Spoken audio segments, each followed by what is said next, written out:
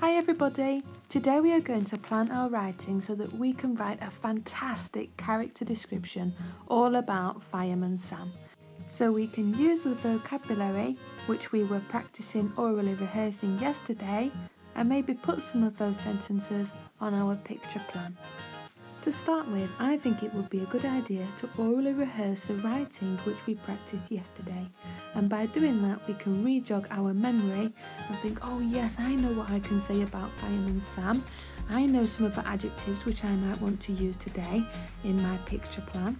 So if you click on the buttons, then it will take you to a video of me orally rehearsing the writing and doing some actions with that, and you can do that alongside me as well. You can copy my actions, or if you made your own actions yesterday, you can do those. So yellows, using a piece of paper, I want you to draw the story information into the boxes. So you might want to say something like, he is a good man. And maybe for that sentence, you could draw the behaviour chart and put Fireman Sam at the top with a big thumbs up because he is very good. And I know when I look at that picture, I want to say that he is a good man, and I can practice saying that out loud. For the next picture prompt, you could draw something about Fireman Sam's van. So you could draw a red flashing fire engine and say out loud when you look at your picture, he has a van.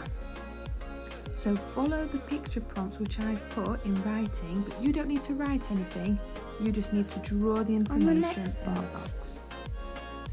Purples, you need to do the same, but your picture prompts are just a little bit different. So again, you don't need to write them, you can just draw a picture for the sentence on your piece of paper and then practice reading what your sentence will be out loud. If you want to change any of those words and use your own words, like he is very brave and strong for the first box, then you can also draw that. Just remember to practice reading out loud so that tomorrow when we come to writing our work, you know what you want to write down. Greens, blues and reds.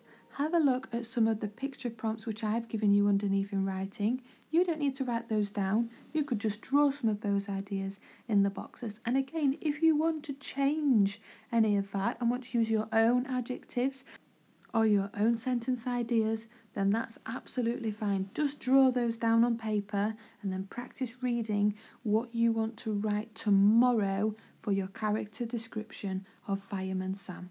So I can't wait to see today lots of pictures of your plans and maybe a few videos of you reading out loud what your writing will say tomorrow. I think Lauren, Erin and Jensen will be really good at this one. Amelia as well, practicing reading out her plan out loud. I can't wait to see all your videos, everybody. Good luck!